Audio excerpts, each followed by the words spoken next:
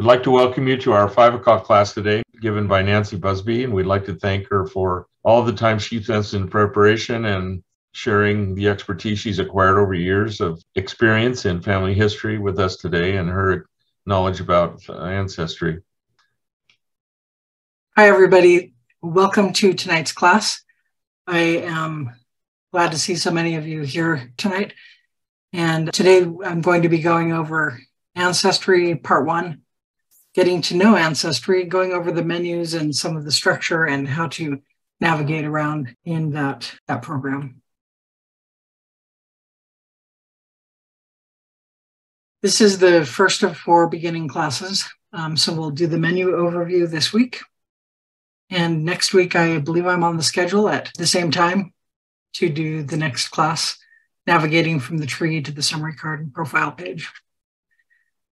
So just a brief overview, what is Ancestry? So Ancestry is a private family tree that you can create with an account through Ancestry. And you can start with a free account if you choose to, but definitely if you get a paid membership, that is required to make the most of all of the resources that are out there. Let's take a look at the home menu now. This is the home page for Ancestry. Once you get signed in, this is what you'll see. And if you ever navigate away from the home page, you can just click on the menu at the top left on the home button. And also, anytime you see that Ancestry icon next to it, that will return you back to this page as well. If you take a look over on the right-hand side at the top, you'll see a little bell icon, and that is where notifications are located. They also have an icon for you to see when you have hints available for your tree. As you build it, they'll generate hints for you to take a look at and see if they are a match with your family. There's another icon next to that for messages. You can email back and forth with other members of Ancestry through this platform. So you can send and receive messages to individuals about their tree or questions that you might have. Over to the right of that is my profile. So I've got a picture on there. You can upload a picture if you choose, and it will have your username that you are known by and seen by everybody else out there on the Ancestry group. This is also where your account settings are and your sign out. And the far right is where you can toggle between English and Spanish. If you want to see the website in Spanish, that is available as well. Okay, so right here in the middle at the top, you'll see it says, "Hi, Nancy." So it's welcoming me. And there is I've got a little red box drawn on a down arrow. And if you click on that down arrow, it is going to reveal the different trees that I have on my account. So I've set up 3 different trees that you're seeing here. And the one that is in bold with a check mark, that's the one that I'm seeing on this homepage right now. If I wanted to change between the trees and have my focus be on one tree or on a different tree, then I could select that different tree, and the homepage hints and information that shows up there would be oriented toward the information that I have on that tree. And also, if you scroll down on the right-hand side, this is a question I get quite often. You'll see your shoebox. And the shoebox is when you save documents that you find on Ancestry, you can save those to a shoebox. And then it seems to be a mystery how to get there. I'm just going to drag my live screen over here. If you scroll down, it's over on the right-hand side under Tools and Resources. You'll see it says Shoebox right there. You click on that, and it lists all the records that you have saved from Ancestry to take a look at. Next, we're going to take a look at the Trees menu so you can get familiar with what that looks like. Each of these menu items have a pull-down screen, a pull-down menu. So when you click on that, you'll see the trees that you have associated with your account. They're listed. And also, if you've been invited to view someone else's tree, that will also show up on this list. You can create and manage trees from here. The Learning Hub where you can find out more information about how to use Ancestry and doing family history, and also Story Scout, which we'll take a look at those. Someone had a question I noticed here over in the chat, which I'll go ahead and pause and answer. Kathleen asked, is the shoebox like the source box in Family Search? And yes, it is. And she wanted to know, do you attach these sources to each person? And the answer to that is yes, you can. You're not required to attach them immediately when you save them. You can go back and do that, or you can do it right at the time when you find the record. I do go into kind of a deep dive in that in one of the future classes, but those are great questions. Thank you. Okay, so if I were to click on the top tree, the Busby Tally family tree in this case, if I click on that, it's going to take me to a view of my family tree. And you'll see I'm over here on the left in the #1 position. And then my tree just branches out from there. And again, I do a deep dive into the family tree and looking at people's profile pages in one of the future classes too. So this is just to get you to the tree so you know where you're at. This is where you can add people. It's a great thing to start exploring and adding to your tree if you're just starting out. And hopefully you can attend one of these future classes where I go into a little more detail with that. Okay, so going back to the tree menu, clicking on any of these trees will take me to a view of their tree, just like I just showed you. The next item is to create and manage trees. So when you click on that, it's going to take you to this window where you'll see two menu items at the top, My Trees and Trees Shared with Me. My Trees is going to list the trees that you have created. There are a variety of reasons why you might want to have multiple trees. For instance, I've got one that says Loker Family Tree in Virginia. This is a tree that I'm doing some research on. I don't have a whole lot of individuals on the tree. It's not my entire family tree, but it's a family I'm doing some research on that I'm still trying to figure out how or if they fit in with my family. So that's one reason that you might create a separate or different tree. Some people that I know choose to do one side of their family on an individual tree and another branch of their family on a totally different tree. So really you just kind of use that to your best advantage as you use the program. You can also create a new tree from here. That's located on the bottom. You can upload a GEDCOM file to create a new tree from an existing GEDCOM file. And you can also go into tree settings from here and adjust, what kind of hints you're getting, who can view the tree, that kind of thing. If you're sharing it with someone else, you can manage all that there. And the next tab, Trees Shared with Me, is going to show you the name of the tree. You can click on it to go to it. And it also tells my role. You'll notice that's one of the items here. And I am a guest, and then it tells who the Ancestry member is who owns that tree.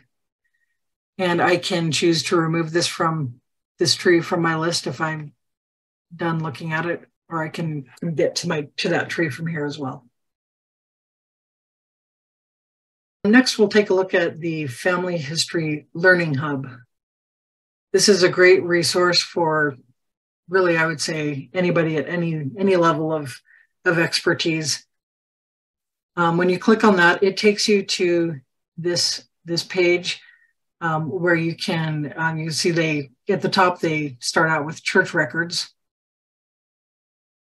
and you can also scroll down, and they'll always have some featured articles that you can read, things that they feel like are kind of important, or maybe they're new information that they've put out there, articles that have been written that tell you about different categories and topics that you might be interested in. And if you scroll down even farther on that page, you'll see they've got some getting started with family history articles, and so it links to any of these topics that you can click on and take a look at. So if I go to the Learning Hub here, kind of come down here to the bottom. For instance, I could say I want to just search and learn about the Social Security Death Index. So you can click on that,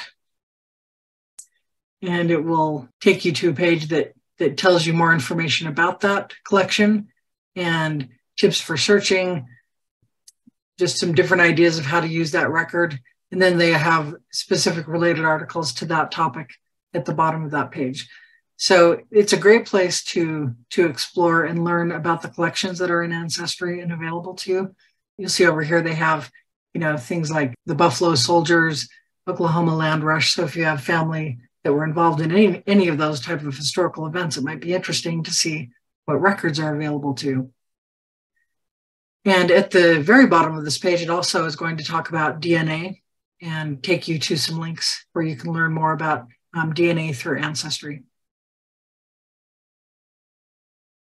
The next item that you'll see under the tree tab is Story Scout. So when you click on Story Scout, if you haven't been there before, if that's your first time clicking on it, it will probably prompt you to enter that particular feature. So you just click on Take Me to My Stories, and it will take you into where you can see it. What it does is it takes the specific people that you have on your tree and the information that you've entered about them, and it's going to create some stories linking historical events to those people in the time frame that they lived in. And you can learn more about the areas they lived in, the types of historical events that were going on when that ancestor was alive. And it can be a fun one to explore as well. So if you haven't taken a look at Story Scout yet, I encourage you to do that and see what it can tell you about your ancestors. Okay, next we'll go over the search menu. So the search menu is over here on the left, right next to trees. You'll also notice on the home menu to the right, you have your basic search where you can enter the name of a person, first name, last name, estimated birth year, and location. If you click on advanced search, it's going to take you to a screen where if you've been in Ancestry before, that's where you're going to see all of the different options that you can enter in a search for an individual.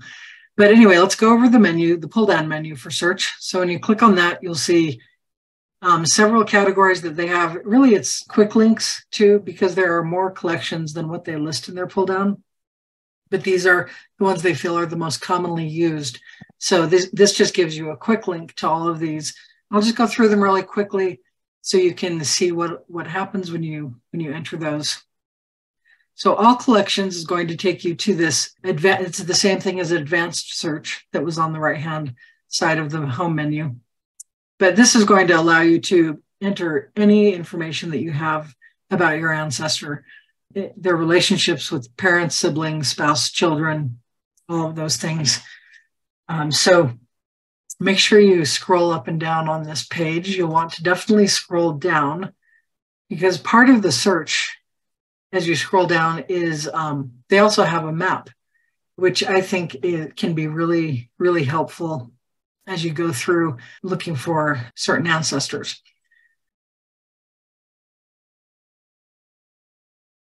So you're going to see maps from all over the world that you can click between. So depending on where your ancestor is from, might depend on where you want to look.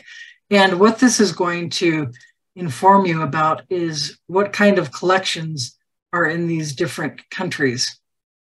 So in Peru, they have 5 collections. Bolivia, there are 3. Guyana, there are 2. Paraguay, there are 3. You can just move around the map. You can also pan back and forth. So it can be kind of interesting. Then if there's a specific place that you want to take a look at, let's say you want to look in the Isle of Man and see what's there. You can click on it and it's going to pull up a list of the different collection categories. So sometimes I'm looking for a very specific kind of record in a very specific area. And this is kind of a quick way to get to a list of the types of records and collections that are available. And here you can see the different census records, for instance, and it tells you how many thousands of specific entries are available from those different years on their census records, et cetera. As you scroll through, you can see, and you can do this with any locality in the world to see what Ancestry has available in their collections for that locality. So that is a feature that I really like to use, and hopefully can be very helpful for you as well. And always take a look at the right-hand panel, just to the right. It's going to get very specific with like photos and maps, any special collections that might be unique to certain areas, that kind of thing. So don't just limit yourself by filling in what you already know. Take a look at what collections are available in the locality that you're doing your search in. The next one is going to take you to the census and voters list. Again, each of these are very similar. It just takes you to a page where you're going to enter the information that you know about this person, and it will search that specific kind of collection instead of doing a broad search across all collections. So if you know you're looking for a census, like, okay, for instance, sometimes I will be looking at a certain person on my family tree, and I'll notice, oh, hey, this person has, we've got a census record for 1850, 1860, and 1880, but I'm missing that family in the 1870 census. I want to do a search specifically for that 1870 census. This is a place you can go where you can do a search that's very specific. And they have filters that you can filter out so that you just see a certain window of those lists.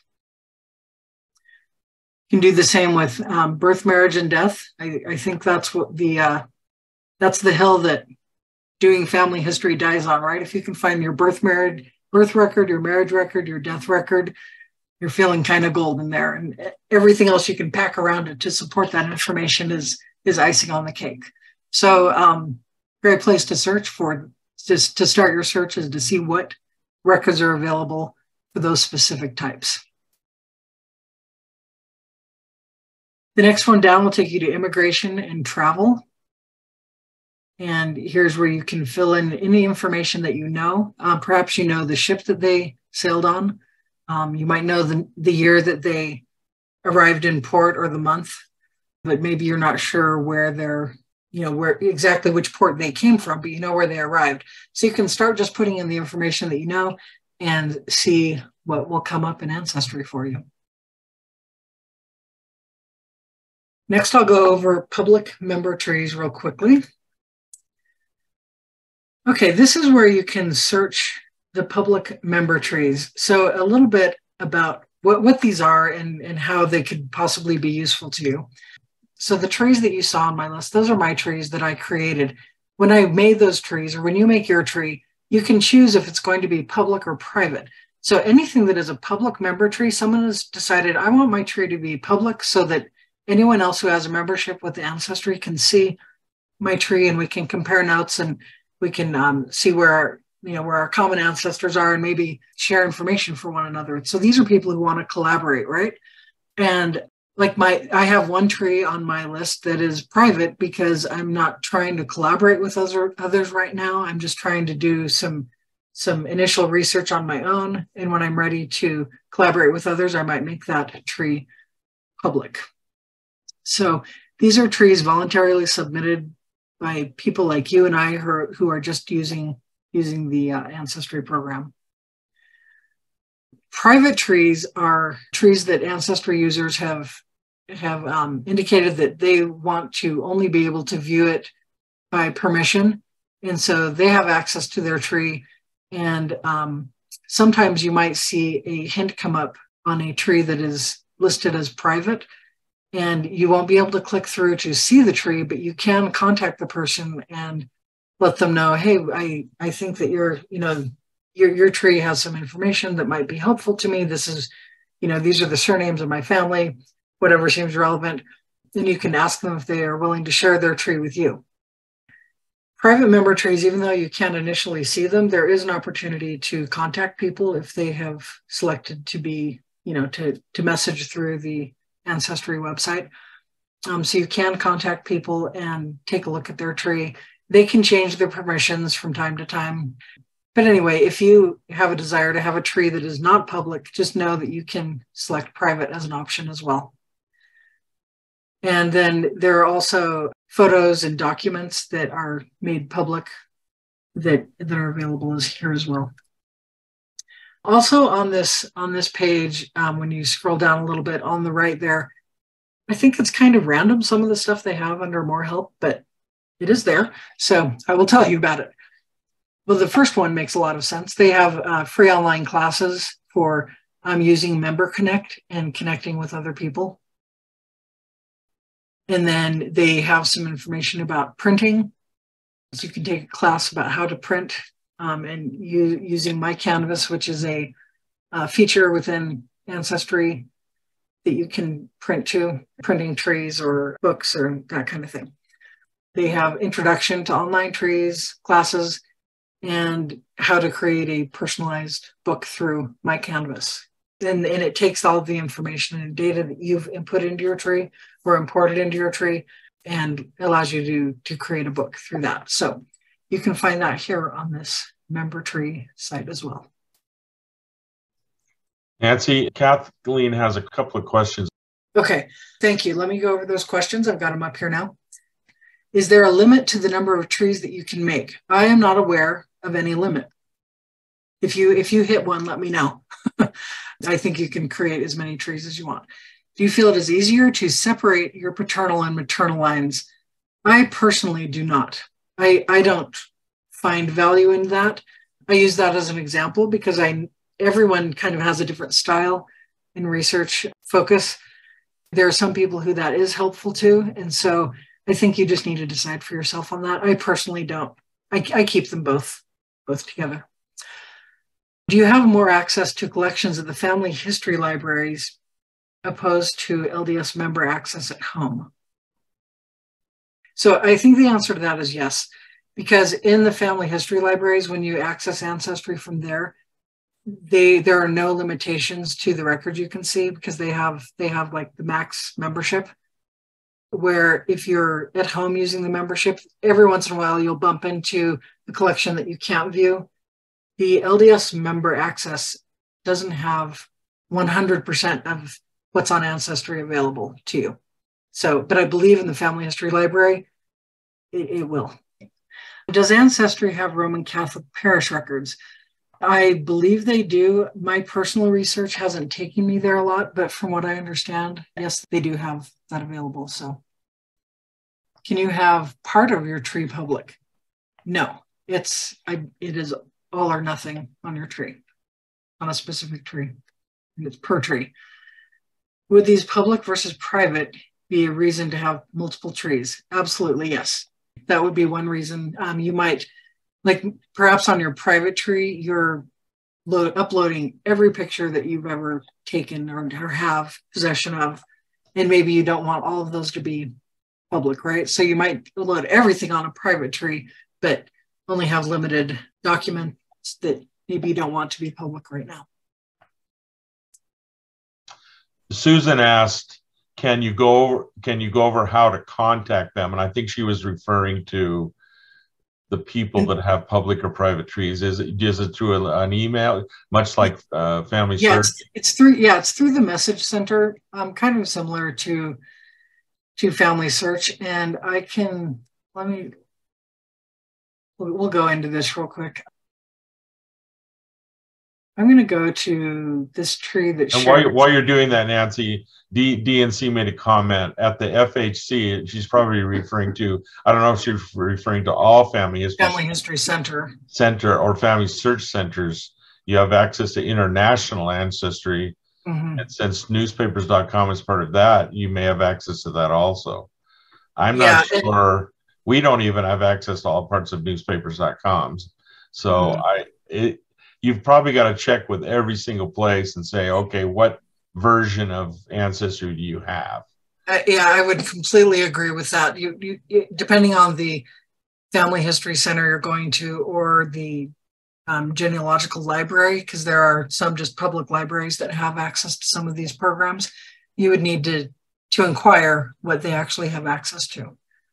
So, and Ancestry also they own Full 3, which are military records, which is a separate paid subscription, but at some family history centers you go to, they might have full access to those records as well.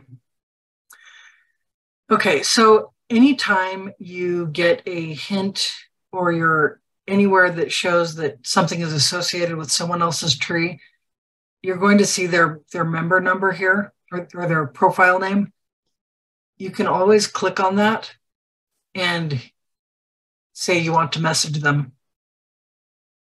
So anytime you click on the hyperlink that's by another user, whether their tree is public or private, it will take you to the message center and you can just start typing your message there. It's internal within Ancestry, so it's not using an external email, and it doesn't reveal your email that's associated with the account. You can always choose to do that if you want to. Looking at the message center here. See if there's anything in here that I could quickly go to. Yeah, this is taking me to a record, not another tree. But anyway, that is in a short answer is how you message a person. So sometimes those either private or public tree hints will come up when I'm looking through hints for a person. And I do go over hints and messaging in a deep dive in one of the other classes too. So hopefully that kind of helps you out. So let's take a look at the military records that are the search that's available. And my experience is, well, there are some military records like draft registration, et cetera. There are a variety of things that are available through Ancestry specific, but I have seen it bring up hints for Full 3, which you have to have a separate membership for to view that. But if you go to a family history center or contact your local one, you might be able to find out that they have access to it. And that's very a worthwhile place to look for military records also. But for the ones that are available with just your basic paid membership, you can go here and put in the information about your ancestor and where they lived and when they were born, when they died, when they served, anything you happen to know, and enter that and do a search here. The card catalog is a vast catalog of all of the resources available within Ancestry. So when you click on that, it's going to take you to the card catalog proper, where it just has all of the different collections.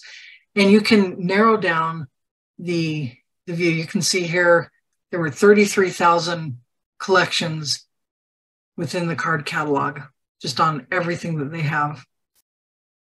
It's a fun one to explore as well.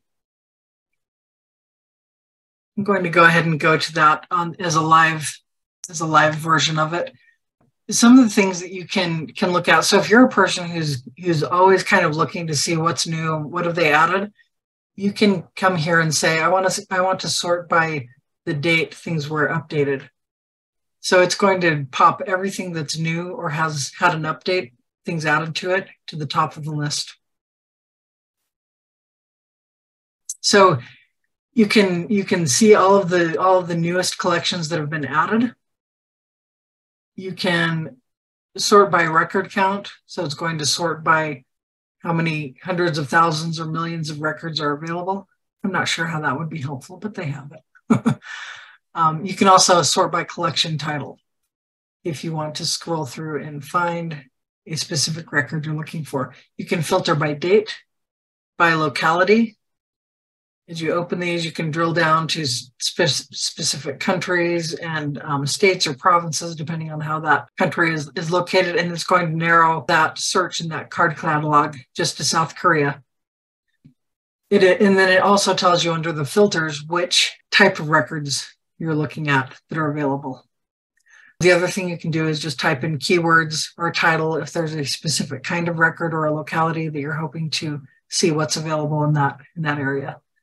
Another really powerful search engine there in the card catalog. Okay, I'm going to pause for a question. If you have duplicate family name trees, how can you transfer extra information onto the tree and then delete the additional tree?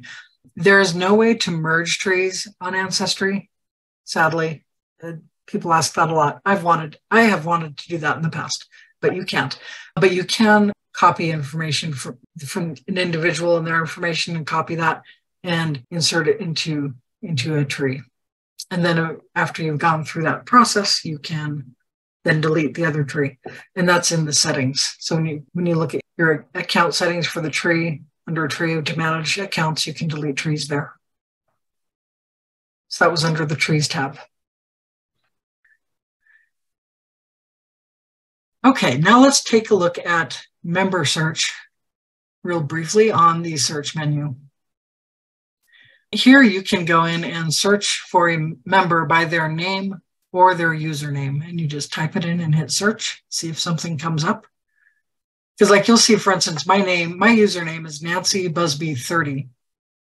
I probably picked that because there was another Nancy Busby out there that already had an account.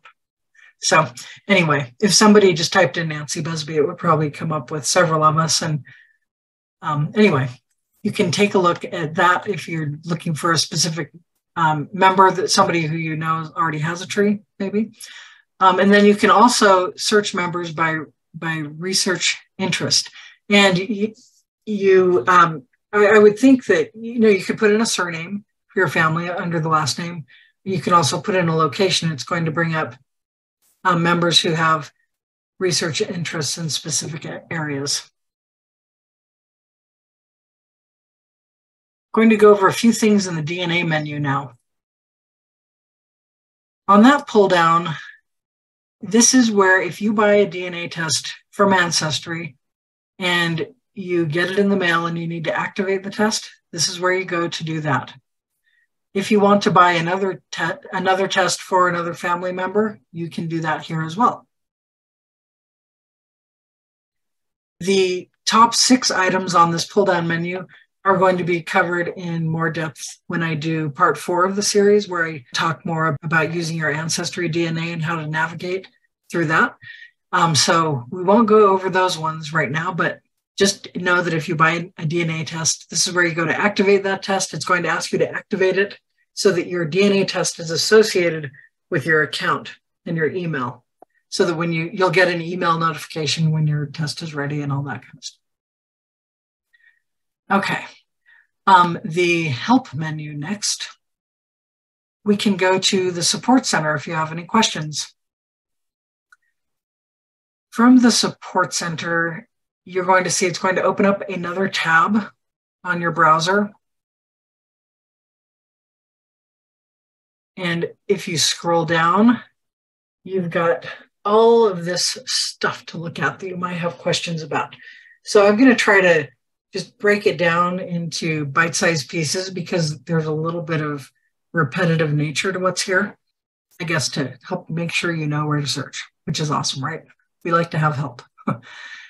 So if you need any help or assistance with your Ancestry account, it's got a few things listed in here, and view all, because that's not all they have.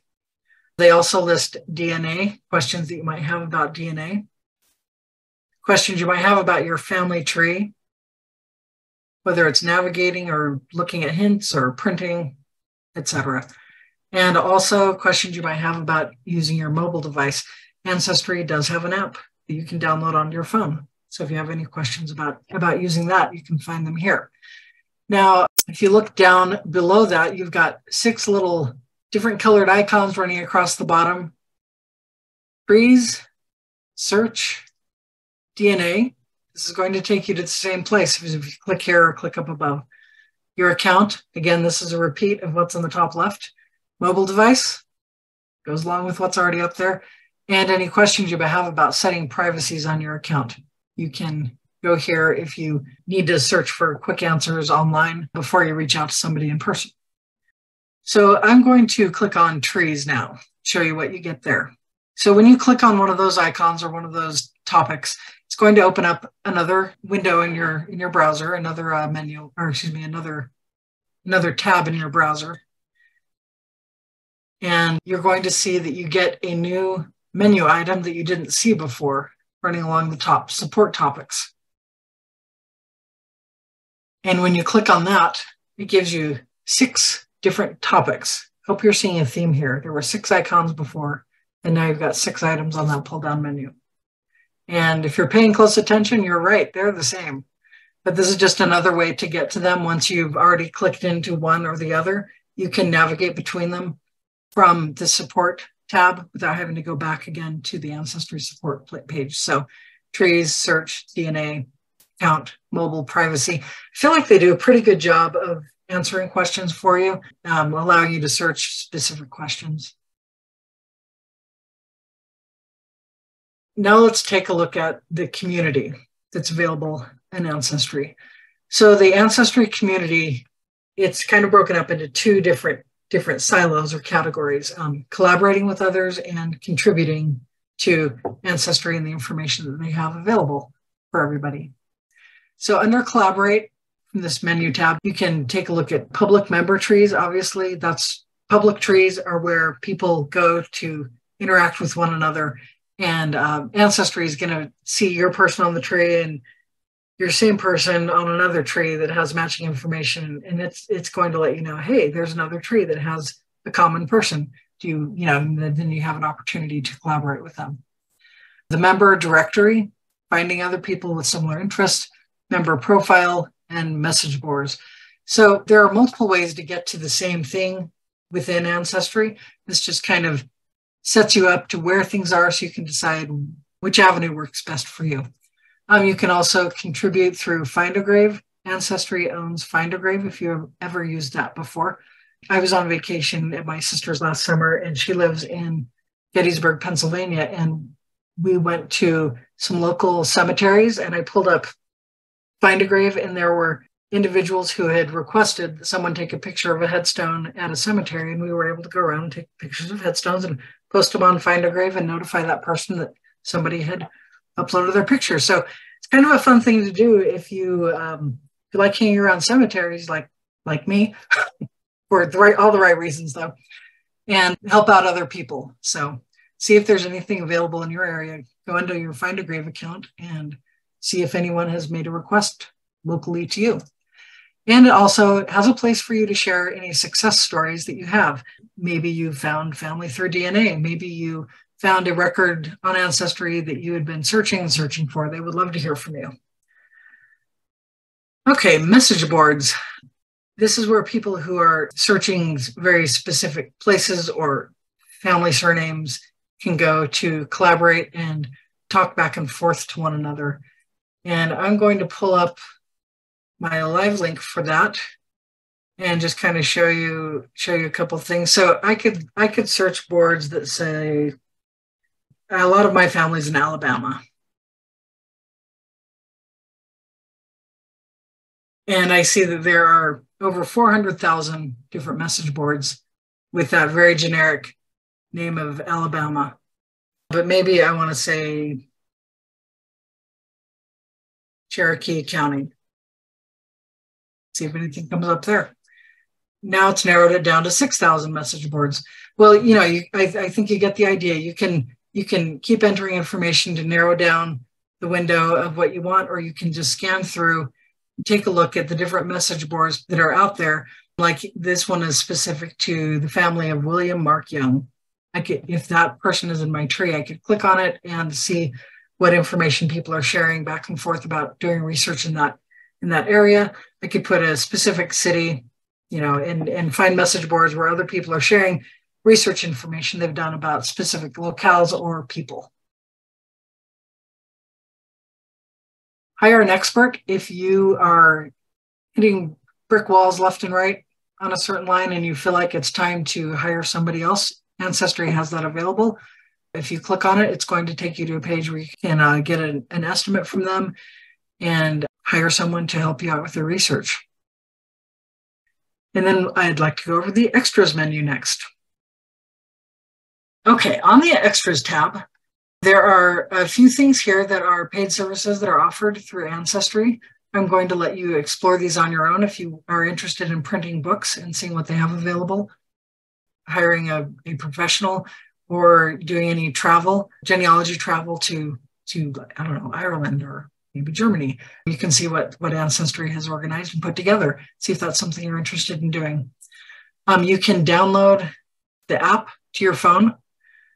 When you click on that, it's going to take you to a page that lets you download from Google Play, Apple Store, or Amazon. So you can have that on your phone.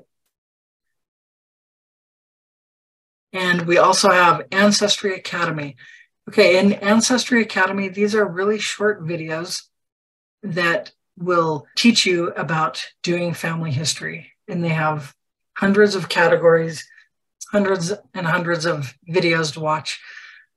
If you take a look on the top right, it actually has a sign-in, and that will prompt you to create a username and password.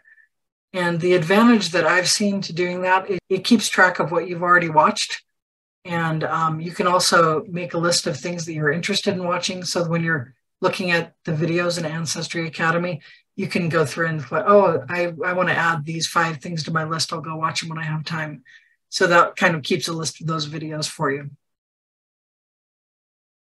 Here's the ones that I haven't finished watching yet that I need to continue on. And there's my list. Okay, if you want to purchase a membership for someone, you can do that from the Extras tab. And when you click on that, it should take you to this page that tells you the different memberships that are available. So you can purchase these for other family members or friends if you're interested in that. And Ancestry Lab it's not somewhere I go real often, but if it's the kind of thing that you're very interested in, it's whenever Ancestry is running a beta of some upgrade they're going to be making in the future, this is where you go to take a look. And if there is a beta available, this is where you can click to participate in that and maybe see, the new homepage or something that maybe they're not going to release for several months, but they need people to go in and kind of use it and figure out the bugs before they release it out to the public. Okay, on the black tab going across the menu board on the very top, you'll also see Hire an Expert. This is the same thing you see in Extras for a pro genealogist. It's going to take you to the same place to hire a genealogist to help you out. Notifications is up here on the right. These are notifications that are messages from Ancestry, letting you know, we think we found somebody, or you ought to go into StoryMaker Studio today. There are any messages that Ancestry wants to take you. You have a new trait in your DNA. So that's what you'll find there. The next icon over is the hints menu. This is going to pull down the most recent hints that were available, records that Ancestry has, their little, their bots have gone through, found all these hints based on the information you've entered on your tree. When you click on see all recent hints in, is going to bring up my 3 trees. So I can say, oh, I want to see the hints for the Loker family tree. So I can select that one if I want to see the hints from a specific tree versus any other.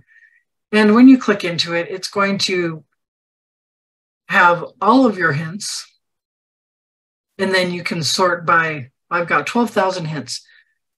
If anybody out there has cleared all of their hints from Ancestry, I want to meet you, because I seem to, it's always generating hints for me to look at. But I can sort through and look at just records or just photos, just stories. This is one place you can see hints from other member trees. So if you go to the hints tab and click on all the hints, you can go to member trees and see which member trees have things in common with you. And they've recently added the 1950 census. And the icon to the right of that is the messages tab. So this is where you're going to go to see all the messages that are available, where you go to read the messages. If you've been notified that you have a new message, their names will be over here on the left. You can click them. It will bring up the entire thread of messages. And then on the right, it tells you who that person is, how you're related to them, what trees they have out there. Anyway, just a little bit about them. You can always click on their name if you want to see more about them, or you can continue your message from there too. Profiles and settings. Okay, this is on the top right. There are 3 things you can do here. You can view your profile. This is where you're going to change any anything about you personally that is in there. You can also figure out your account settings and sign out. So your profile is going to take you to this page that tells all about you, and you can edit any of this. It's telling me that I have not quite completed everything they'd like to know me in my profile, and that's okay. You give them the information you're comfortable with giving them. And it just tells a little bit about you and what my trees are that I have, how many people I have on the tree, how many records, et cetera, are attached. My photo gallery is here. Okay, account settings. This is where you're going to, so I think there was a question about emails, like, are you going to get a notification? I think this is where you go to set your preferences for communications and emails that you get from Ancestry. So anyway, this is where your username, your email, your password. If you want to set up two-step verification for security, you can turn that on. Settings about your DNA, if your profile is public or not, any settings that have to do with your trees, if they're shared, if they're private or they're public, if you want to change the name of your tree, all that you can do here in settings. And last of all, this is where you sign out from your account, which, when you're at home, do what you want. But just remember, when you're on a public computer in a family history library somewhere, make sure you sign out of your account when you're done there. And then when you sign out, it just pops you right back to the entry page. So we've gone over everything that on the menus, the pull down menus, just kind of ran through them all. Sometimes when you get into a program and you're kind of new to it, you're not sure where to find things. So hopefully this just oriented you to what's available out there and to get you started in navigating around in Ancestry. Or maybe if you're an expert, maybe there's a few things that you haven't looked at recently that you can go explore some more. And next week I'll do a deep dive into navigating from the tree to the summary card and the profile page. Thanks, everybody. I think we had a few questions, but this is the end of the formal presentation. And I will now address some of the questions that I didn't get to answer. Okay, Judith, when I clicked the support button like you did, it did not bring up the button on the ribbon like yours. Okay, let's take a look at that. Under help, sorry, support center. Okay, so it should open up another tab like that. And then I have the support topics here. I think this is what you're looking for. So I'm not sure why it wouldn't be opening for you, because it's opening when I click on it. If your question is different, then add that to the bottom of the list. So when I click on support topics, I can see all the different, when I scroll down, I can see all of these different ones I can click on. Okay, the next one, does the hints give you information on anyone in your tree, or can you separate out the hints of the people who may be related but not yet in your tree? Okay, the general hints, this is generally giving hints for any and everyone that it's combing through. The way to look at hints for a specific person is to go to their profile page. So for instance, if I went to this guy's page here, so from the tree, you want to go to their person page. And from here, I can see hints that are specific to that person. I hope that answers your question. In terms of looking at the general hints,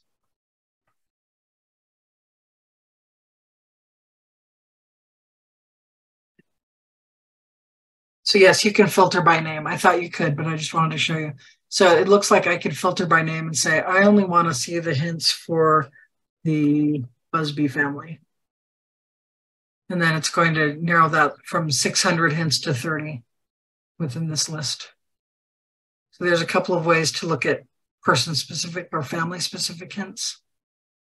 Nancy, thank you again. It was wonderful, and you did a great job. Thank you for your time.